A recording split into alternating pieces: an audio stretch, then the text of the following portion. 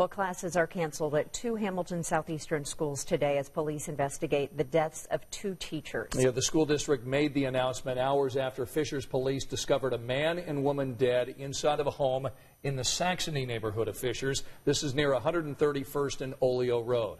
We've got Alyssa Raymond joining us live from Fishers this morning to share what we've learned about this investigation so far. Morning, Alyssa.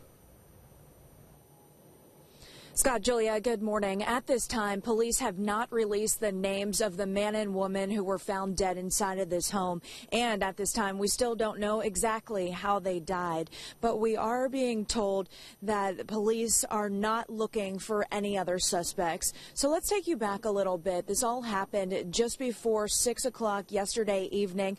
We're being told that neighbors as well as some construction workers in this area heard gunshots and immediately called 911. Officers showed up and found a man and a woman dead inside of this home. The home where this happened is actually up for sale, and court records show the couple who live here was in the middle of getting a divorce. Multiple neighbors tell us the man and woman who died didn't have children and were both school teachers. Michael Jensen lives across the street, and he says the husband was a really friendly guy.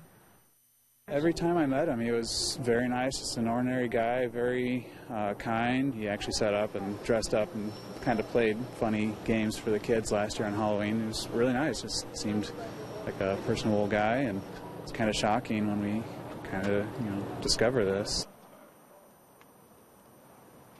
So many people are shocked. As we mentioned, both teachers worked for Hamilton Southeastern schools. So the district here sent out an email and voicemails to parents last night informing them. They said it's sad to report the sudden loss of 2 longtime staff members.